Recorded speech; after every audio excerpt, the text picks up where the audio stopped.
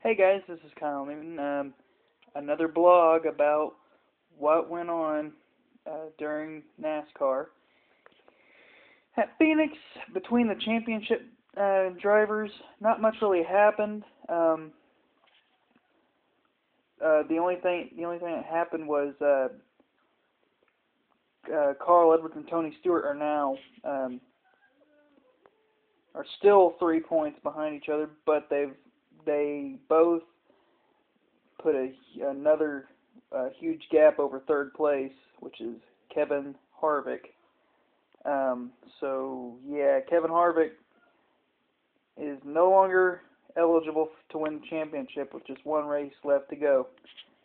The winner of Phoenix was none other than my favorite driver, HurriKahne. I'm so proud of him. I knew that I knew he had to win a race sooner or later because of how good he was running, and I wasn't expecting him to win Phoenix. I was looking at maybe a Homestead win, but yeah, I knew he was going to win a race sooner or later because of how good he was running. So yeah, I'm really excited for Casey. It's been a while since he won a race in the Cup Series, so I'm very very proud of him. Another incident between Brian Vickers and Matt Kenseth came about. This time, Matt Kenseth got sent into the wall by Brian Vickers. Somebody has got to do something about him. Brian Vickers. That's like the fourth time since Richmond that he's retaliated against somebody.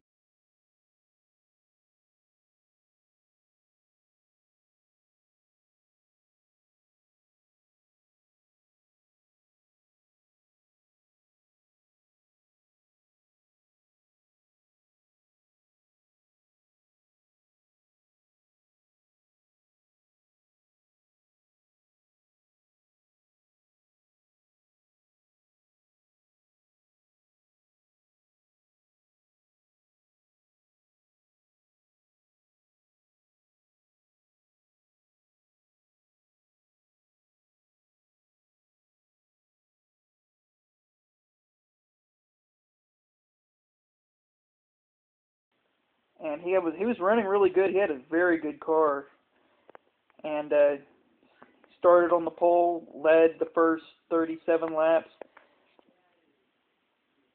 What was cool though was Tony Stewart's three wide pass between the 36 car and the 36 car was squeezed between them, and Tony Stewart went above the 36, and Matt Kenseth's car.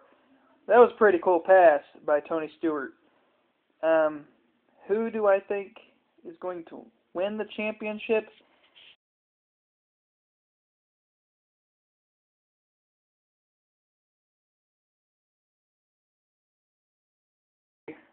Very close right now.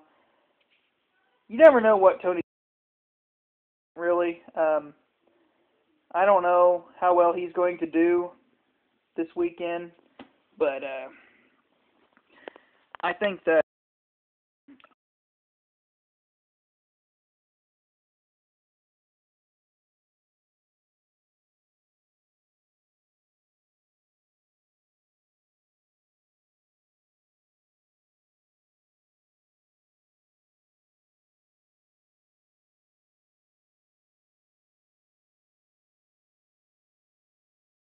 at Phoenix.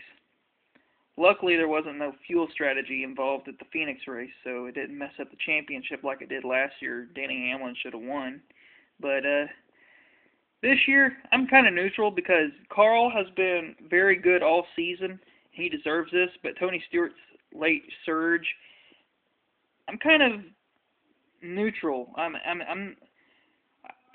like to see Tony Stewart win because he's my dad's driver, and it'd be great for him because he owns he's the owner of the team that he drives for now. Plus, it'd be a third championship for him.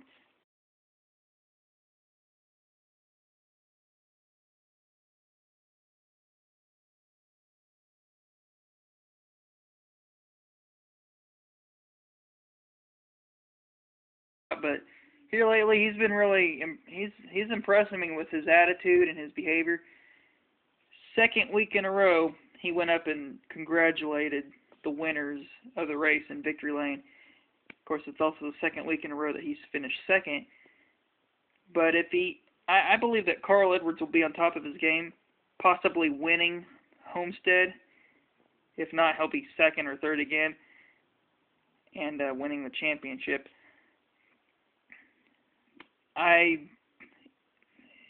It's pretty safe to say that Carl Edwards will be tough to beat Sunday. I don't know anything about I have no clue what Tony Stewart's going to do. He's not predictable at all. You never know how good Tony Stewart's going to do. But Tony Stewart, pretty good shot at winning the championship as well. I just say Carl Edwards has the edge.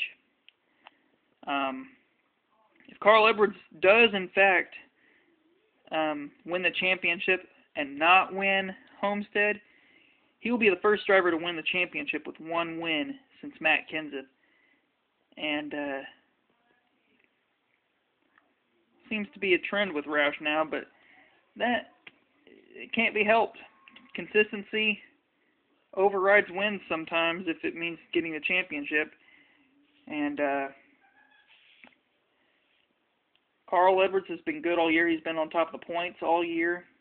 And if he wins the championship with one win, then so be it.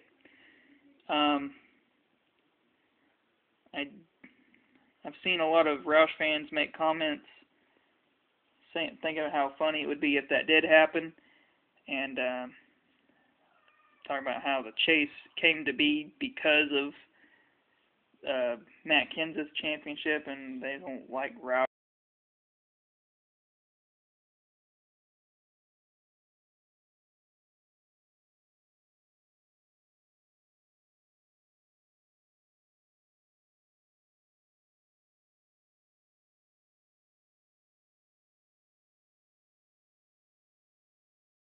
Brian Vickers because the guy he was messing with was Matt Kenseth or what.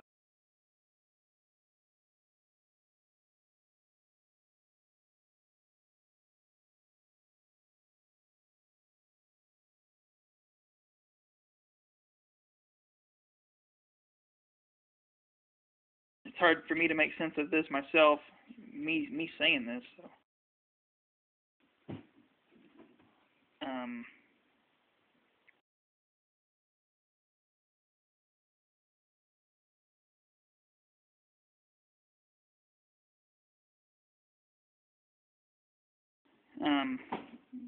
Be happy if Tony Stewart wins it. I'll be fine with it if Carl does. Just gonna have to wait and see what happens during the race this weekend. That's all I'm saying. And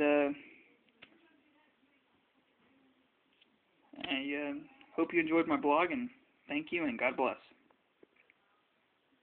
Oh, and thanks for listening.